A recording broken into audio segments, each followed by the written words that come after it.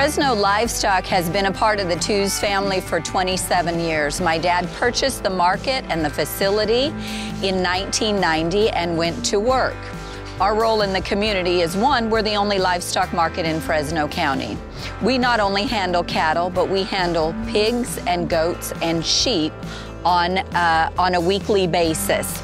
On Thursdays is our dairy day, and behind me you see our dairy cows that we have sold today. Our role as marketers is we service the needs of our producers when their cows become non-productive and they go into the food supply chain, or we service them as production animals as milk and dairy replacement heifers. So really, a Holstein cow and a Jersey cow has two jobs. First, they provide milk, and then lastly, they provide meat.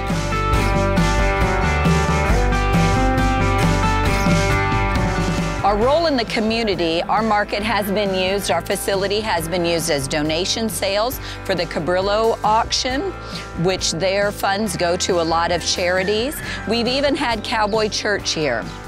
It's a gathering place where information is passed about beef quality assurance, about the latest in production practices, where people can come to our cafe and they can just talk about anything they want to talk about that's going on in the community.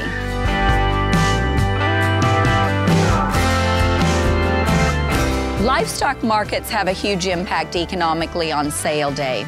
You can drive by a facility and not see anything in the parking lot on a daily basis until it's sale day, and then you'll see the parking lot full.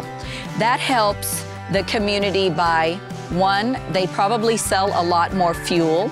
They sell likely a lot more pop, beverages, hamburgers, meals in the downtown.